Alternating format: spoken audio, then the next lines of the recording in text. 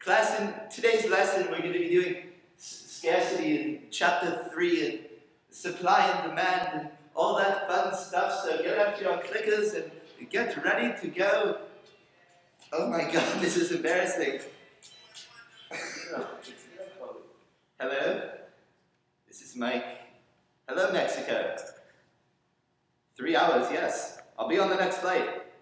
Yes, I'll bring the taquitos. Class, I have to go. Bye.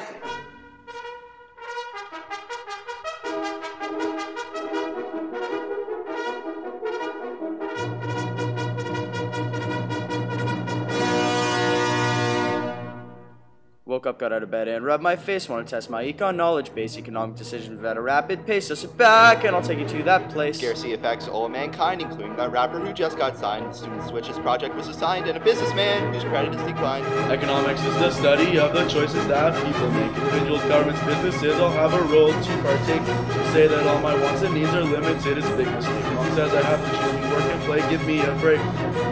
Now listen, these choices do not come without a cost. Whenever you make one, a trade-off you come across. The highest valued alternative for gone is the next best thing that you wanted, son. You may feel like it can't be won. Opportunity cost is a drag for everyone.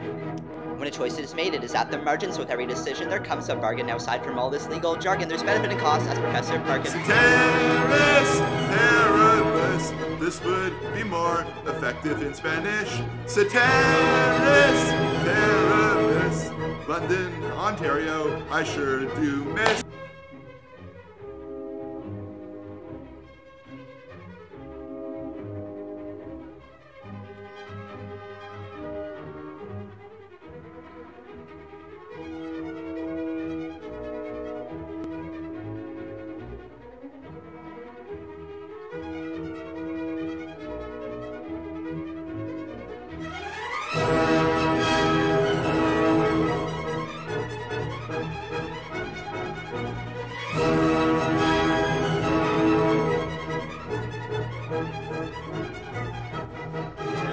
Ask yourself what is supply and what's demand. If you don't know that by now, your party game has gotten out of hand.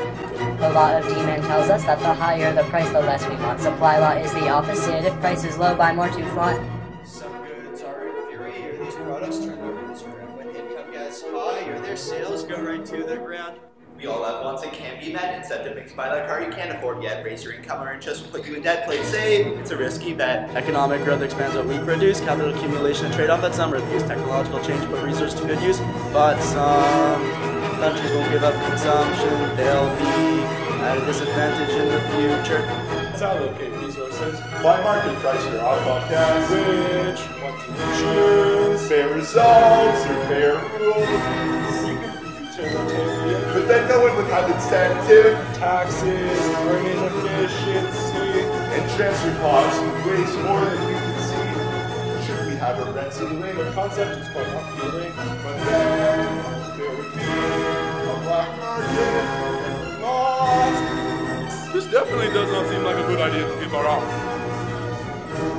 Should we raise the minimum wage? Some people would be in a range. I'll price one. That sounds great.